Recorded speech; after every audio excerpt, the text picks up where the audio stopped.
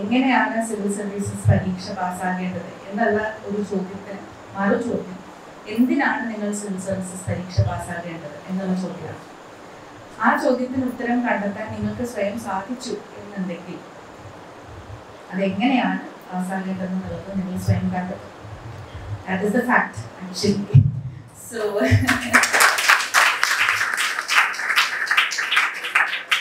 any amount of help from outside is not going to help you until you actually get to know why you want to get into civil services.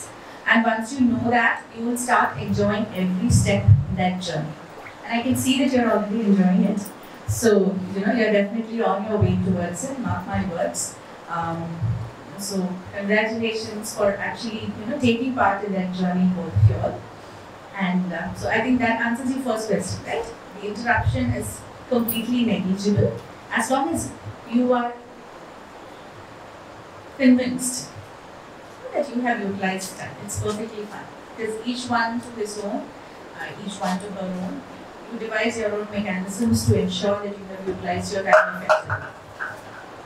And coming to the second question as to how you face those darts thrown at you from different directions. I think it's important to have a good support system. Partly because this is not a one-day examination. It is not a single instance where you have to perform well, but it is a series of events where you have to repeatedly perform well. That doesn't happen in all examinations. NEET exam or IIT exam or CA exam or any exam you take in the country. You might have 1, 2, 3, max, 4 papers, that's it, right? You don't have examinations which are stretched over 6 months. When I used to write the exams, it was actually, the first attempt, it was over 1 year. After that, they at least reduce the time period and now it runs over 6 months for all, right? So, no other exam is stretched over 6 months and you have to prepare for it prior to that, which altogether makes it a minimum period of 1 year. That's the minimum period, but it can run into several years. So we're talking about performance which continues over several years. And your consistency is important. You might not reach your peak performance in a day or two or even a month or two sometimes. You will still have gaps to be filled in. And so, consistency is the key word there. And to be consistent, several factors have to fall in place. It is not just about having the right resource or the right material in your hands. It is not only about making the right choices, but also being in the right environment. I think that is very important. So, for me, I decided that, my most comfortable place is going to be my hometown. So I decided to be in Trivandrum despite a lot of suggestions that it would be better to relocate to Delhi or some other place, where you have an authentic coaching center which churns out a lot of civil servants. But, I thought I knew better about myself, that I would fit in perfectly into a place where I am used to and I am comfortable. So I decided to not comply with those advice and decided to stay back home. That was one thing. Second aspect of environment. So one is the physical environment that we are talking about.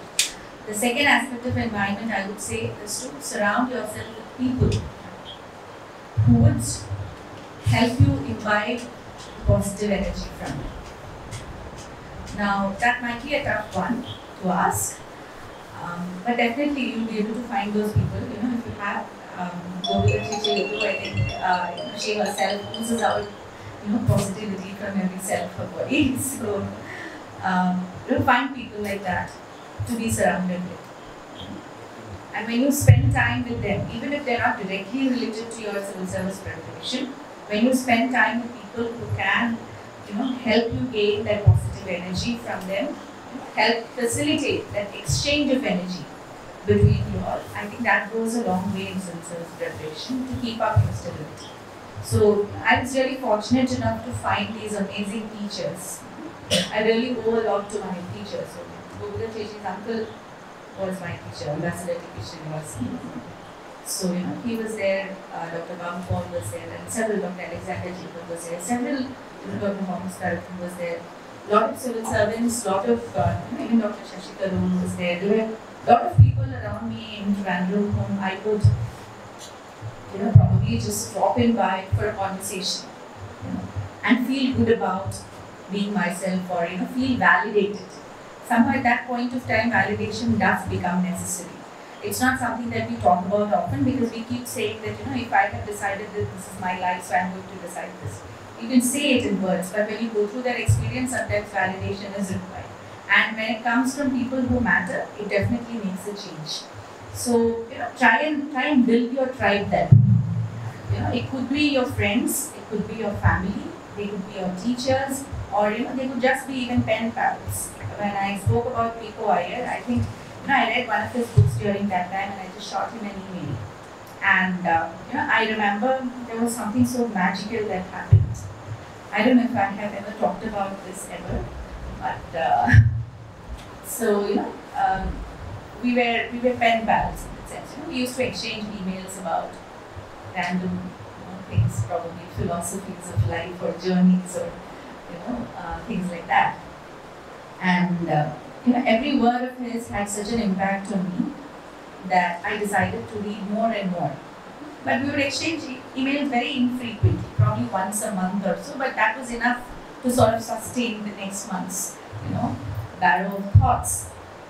And you wouldn't believe, there was, in my final attempt of civil services, when I actually cracked the IAS, one of the first papers was the English paper. We have language papers also in there, right? So we sat in for the English paper, and the first page, that was a 4-page long comprehension. So that was a really long comprehension, right? Usually the comprehension and plessy writing is not deemed the easiest when it comes to UPS. You must have seen the question papers, right? It used to be quite complex at those times. I haven't seen the last couple of years English papers though. So, I sat in there and I could hear whispers, in the room stating, oh my God, what is this? I'm not able to figure out sort of. People were a bit lost looking at that passage of comprehension. And so, it takes a lot of time to read and understand that, right? And then you finally answer like 4 questions or 5 questions, and then you keep thinking, oh my God, I have to read 5 pages to answer these 5 little questions. That's the kind of agony that you're in at that point of time. And I got the question paper in my hand, and I saw it.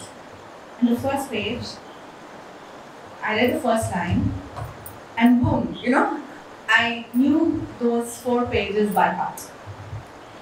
It was an article by Pico Iyer that had actually appeared on our comprehension paper. Okay?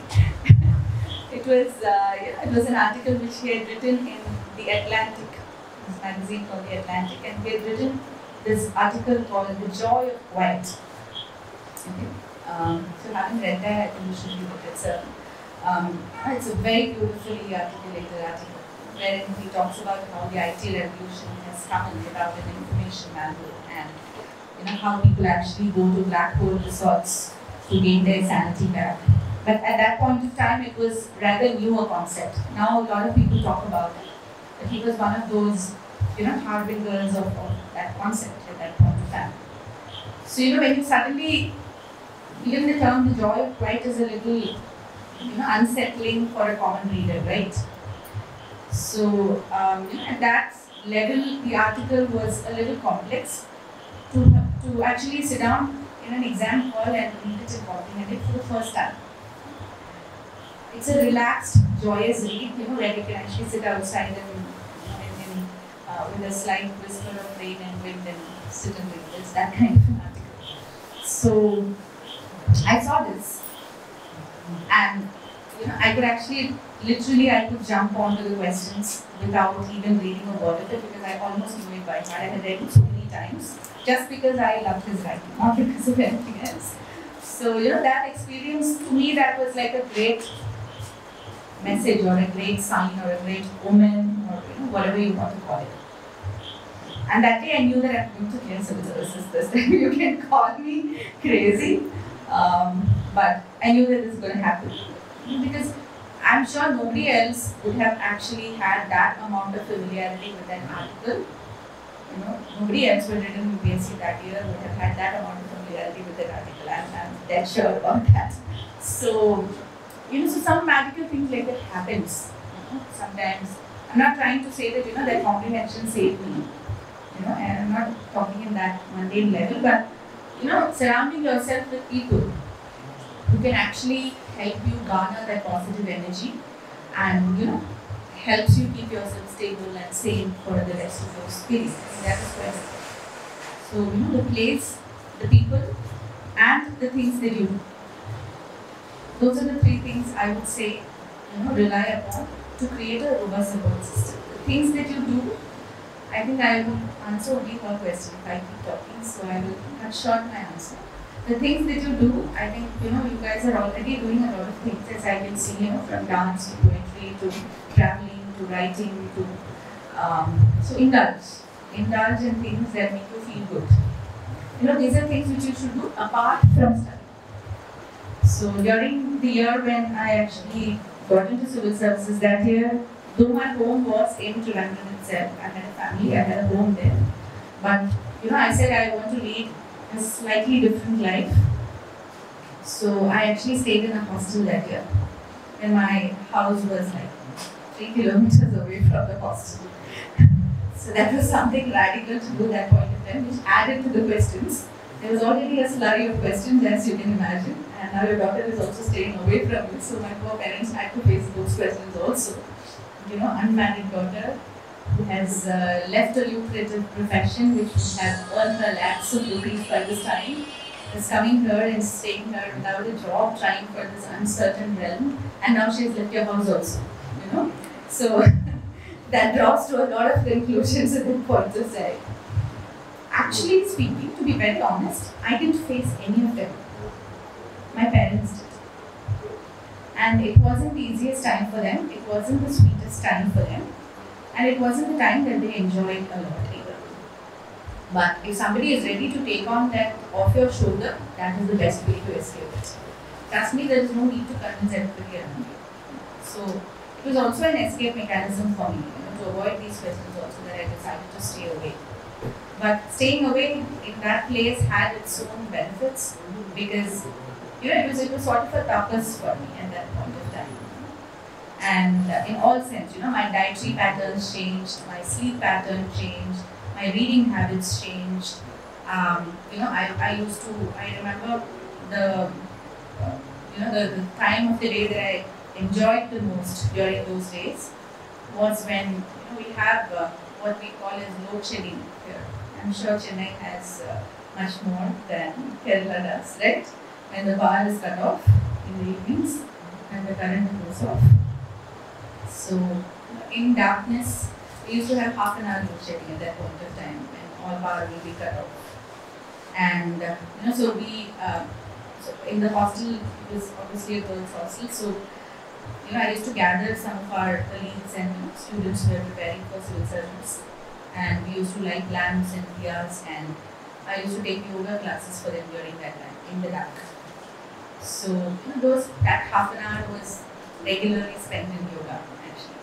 So it was sort of a blessing in disguise. And so we actually came up with a lot of things like that, which would make us feel good and which would make us feel empowered. So devise something on your own. I think that's the best thing.